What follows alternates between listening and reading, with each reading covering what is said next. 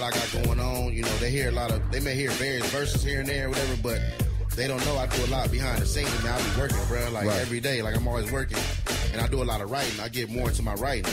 I'm starting to love that. Not necessarily more than being out front, but you don't have to deal with the BS that you got to deal with. You know what I mean? Right. As far as being an artist, you know what I mean? So I did a lot of writing. I got a couple of songs out with no album. Hey. You know what I mean? You may have heard of them. Snoop last 3 singles is All Bad Luck, if you don't know. All Bad Luck. I wrote Gangsta Love, I wrote I Wanna Rock, and I wrote the new one, Kid Cudi, That Tree. My God. As well as I wrote 5 songs on the album.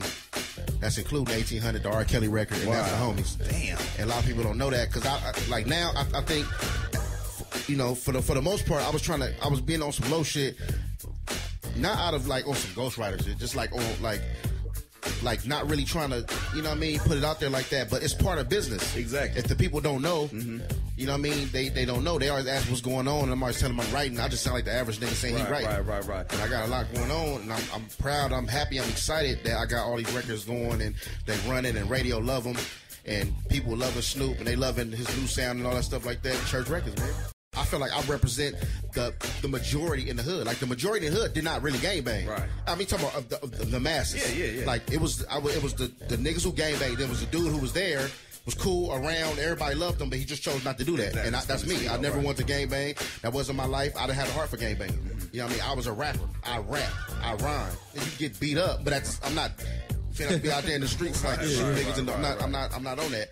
So I always learn how to rap. And what I do is take my hood shit and me being in the hood and seeing what I'm seeing, doing what I'm doing, whether it's hustling or whatever, and then what I learned as far as my rhyme shit, my rap shit, and just mash them and try to be perfect at that lane.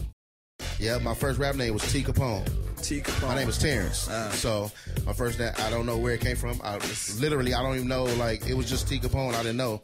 I started rapping in '95, and that's the name I went with. Damn. And I don't even know if somebody gave it to. I don't even remember. I remember though when I made up Bad Luck though. I literally remember. I just thought it was the dopest shit because I just thought it was me. I wasn't a pretty nigga. I was a beast nigga. Like to me. In battle shit, it was ugly. I felt like it's supposed to be ugly. Yeah. You know, so I felt that represented me. Like it started off as corny, like it meant like it was bad luck for you to battle me. Right. It was kind of corny, but it was fresh though. Like at the time, you know what I mean? When Cube says, not to beat around the bush, was real shit. When Cube says what he says, whatever you feel, get it off your chest. Like about it. Me personally, I can't come to grips with this and none of them. Right. You know what I mean? Like because my everything in rap is them.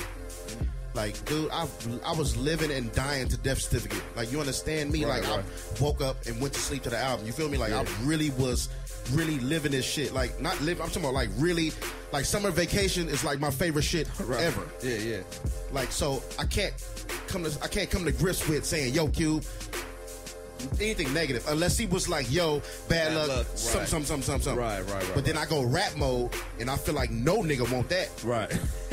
You know what I mean? Exactly. But I still respectfully, even then, I'm close enough to Cube to be like, yo, Tunes and Dub C is like my big brothers. Right. So I'm close enough to Cube to be like, man, why your man diss me, whatever, and I'll make a phone call. I'm not going to Twitter it. I'm not going to do a negative record, none of that, because I have that much respect for all my OGs. Right. And they all love me. That's some other shit too. That's why when people be like, bad luck, I be so in the middle. It ain't that I'm in the middle. These niggas fuck with me. Right. What would you do? Yeah. Like, you know what I mean? Like Snoop and Cube, like Cube shouted me out on the record. Like, why would I be like on that? He ain't talking to me. Other thing I want to say is, if you have got there, you feel like you want to trip and you talking and you like, man, fuck you, whatever. If you own that, then you own that. I don't have no feelings towards that either. Right. That's what you own. Yeah. You know what I mean? So I just know where I'm on. I'm on being dope.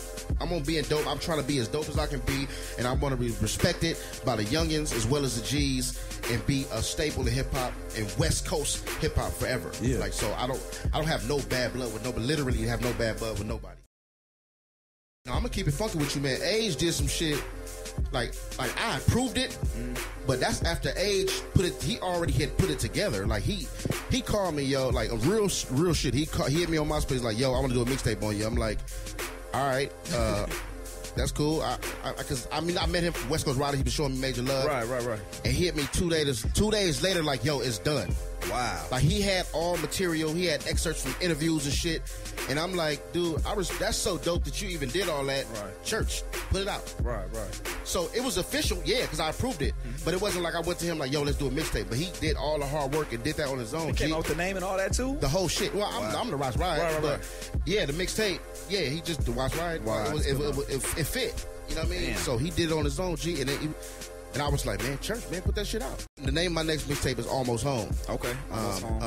DJ is a surprise, but it's very big. It's a very big deal. Okay. Who I'm gonna go with, but I'm like I said, I'm like 85% done.